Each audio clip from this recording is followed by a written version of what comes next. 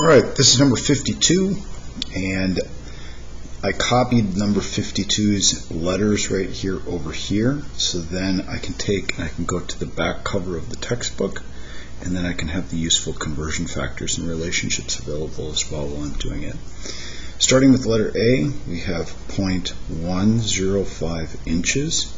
Put a multiply sign, put a line, and then we want to put inches in a position where it's going to cancel, and we want to go to something that's going to get us to millimeters.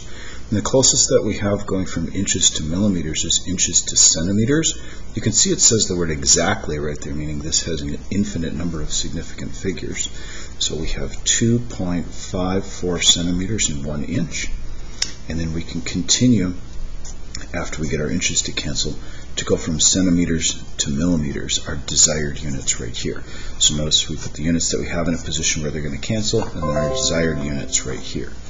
And so then you can find millimeter right here, centimeter right here, and you can see that they're 10 apart from one another. There's 10 of the small unit in the big unit, so there would be 10 of these units in one of these. And then if you run this through on your calculator, you should end up with 2.67 millimeters. Letter B, 0.650 quarts, and then we want that in milliliters, so we're going to have to go over here to volume, and we're going to have to find something that gets us from quarts into the metric system. And so there's a quart right here going to a liter. You can see this, quart to liter. This is equal also to 3.7854 liters. And then once we get into liters, then we can get it into milliliters like this. So a quart in a position where it's going to cancel. Liters is my desired or new units. And we can see that we have 1.0567 quarts in 1 liter. We could have also used this relationship to 4 quarts if we wanted to, but we'll just use the 1 quart right here. And then we're going to have to go from liters to milliliters, so put the units that we want to cancel in a position where they're going to cancel, put milliliters as our new set of units, and we can see milli is 10 to the third smaller than the base unit of liter right here, so it'll be 10 to the third of the smaller unit in the big unit, so 10 to the third milliliters in 1 liter right here. Run this through on your calculator and then multiply by 10 to the third, and then in regular notation this ends up being 615 milliliters to 3 sig digs, because we start with 3 sig digs right here. This 0 is significant because it's at the end a trailing 0 after a number with a decimal. Letter C. We have 8.75 micrometers per second, and we want to get to kilometers per hour right up here. And so first thing I'm going to do is go from micrometers to kilometers. So micrometer in a position where it's going to cancel. And if you look at micrometer, that's right down here, and we want to get to kilo right up here. So kilometers on the top. And if you do some counting, this is 10 to the 6th to get you to the base unit right here. And then from 10 to the 6th up to kilo is 10 to the 3rd. So 10 to the 6th and 10 to the 3rd gets you 10 to the 9th. So there's 10 to the 9th of the small unit in the big unit. So it would be 1 times 10 to the 9th of the micro in 1 kilometer right here.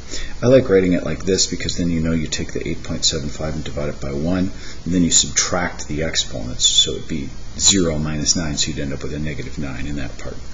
The second part that we need to do is go from seconds to hours. Notice that seconds are in the bottom right here, so I want to have that unit cancel, so I put seconds up here and hours in a position where it's my desired unit, because I want it on the bottom. See how it's on the bottom right here? Hours is on the bottom right here. There are 60 seconds in a minute and 60 minutes in an hour, so there are 3,600 seconds in 1 hour. And then if we run this through on your calculator, we end up with 3.15 times 10 to the negative 5th, and that would be kilometers per hour. Letter D, 1.955, and this is cubic meters, so meters cubed, and we want to go to yards. So we're going to have to look here in length and see if we have a relationship between meters and yards, and look at that, we do. So we can put meters in a position where it's going to cancel. Yards is our new set of units, and in 1 meter there are 1.0936 yards. And then notice this is cubed, which means I have to take this entire quantity and cube it, which means this number has to be cubed. Yards is cubed. 1 cubed, of course, is 1, and cube the meters right here. So then cube 1.0936 before you multiply it by 1.955, and then when you multiply those together, you end up with 2.557 cubic yards. Letter E, sliding this up just a little bit. Whoops, keep that in there. We have $3.99 per pound. Notice I put the dollars on the top because that's my set of units right there. And then what I want to know is I want to know dollars per kilogram. So dollars go here, it'd still be the same, and then kilogram is my desired unit, and I want the kilogram on the bottom. I want dollars to remain the same, so actually I'm not going to do anything with that. I'm going to put kilogram down here because that's what I want to know, and I'm going to look in here, do I have a relationship between kilograms and pounds? And I do, so I can put pounds up here in a position where it's going to cancel. So my dollars will stay where they're at, and then I'll end up with the units of kilograms on the bottom like this. And it says that in 1 kilogram there are 2.2046 pounds. There's 3 sig figs to start with, so after you multiply these two together, you want to end up with 3 sig figs, and it ends up at 8.80, or $8.80 per kilogram.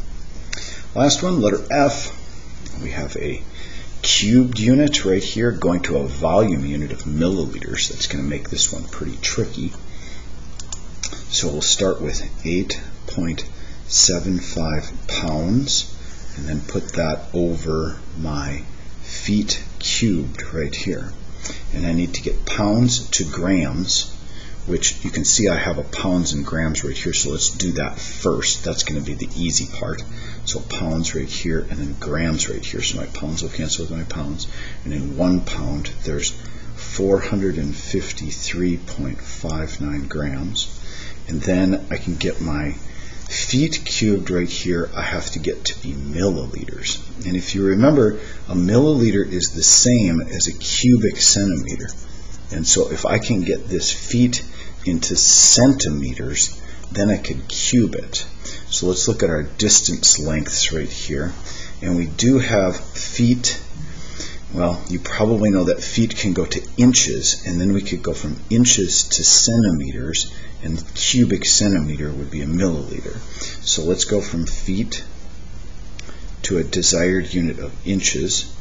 We probably all know that there's 12 inches in a foot, but notice this is cubed, so this entire thing has to be cubed. And then we could go from inches to centimeters right here, using either one of these right here. But centimeters is what I want to know, so I put inches in a position where it's going to cancel. And in 1 inch, there's 2.54 centimeters. You can see that relationship right here. And then don't forget you have to cube that. So the tricky part here is to make sure that you cube the 1, cube the feet, cube the 12, and cube the inch. Cube the 1, cube the inch, cube the 2.54, and cube the centimeters right here. And then be careful of your order of operations when you do this. Get an intermediate answer here, get an intermediate answer here, and then do multiplied equals, divide equals, and then divide again by that. And then you should end up with decimal point 140 grams per cubic centimeter, or grams per milliliter. Remember what a cubic centimeter is equal to a milliliter. That's 52.